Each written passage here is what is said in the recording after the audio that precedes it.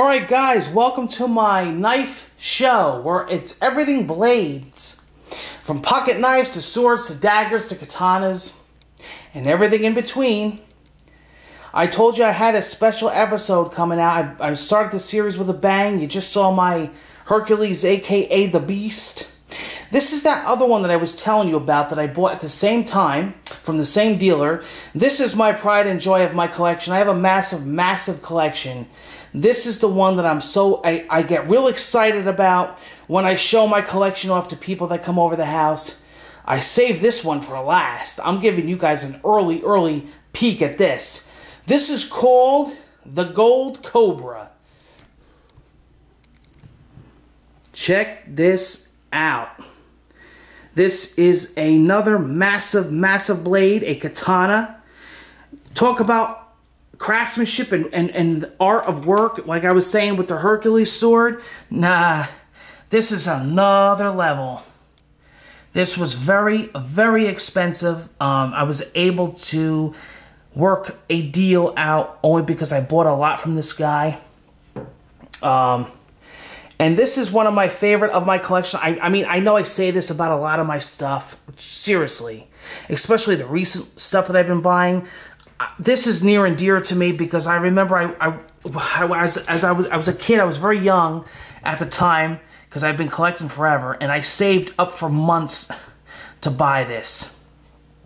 And this is rare. I remember getting the authenticity certificate with it.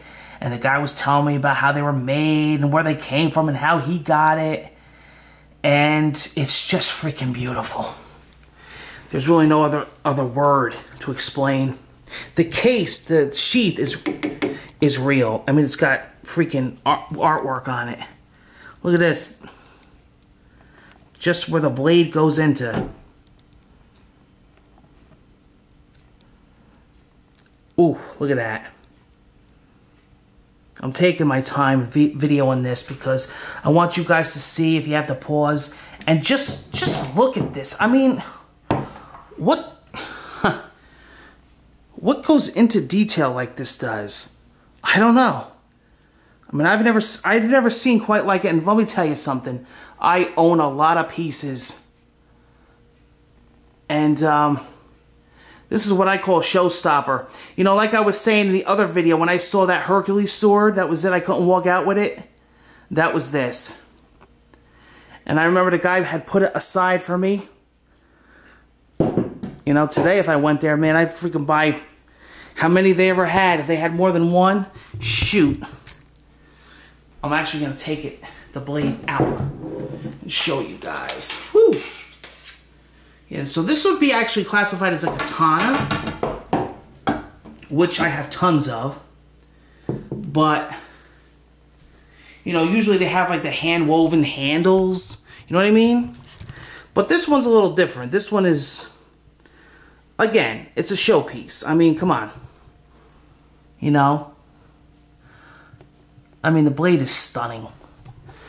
And I take care of all my stuff. And this is the kind of sword where even when I have it, you know, displayed, I have the case on it.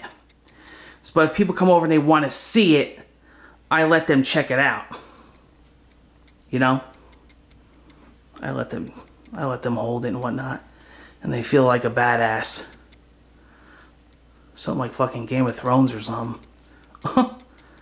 But I don't know. This is exactly the reason why I got into this hobby for stuff like this. I mean, I got all the plain stuff and tactical knives and pocket knives and simple blades and usable blades and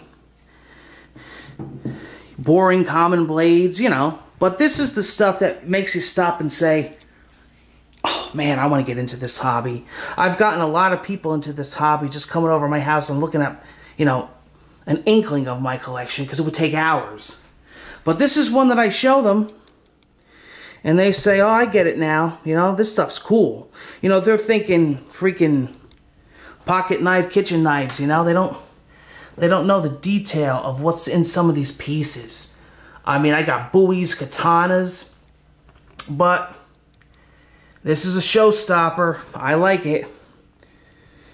And the quality of these, even though these are display pieces.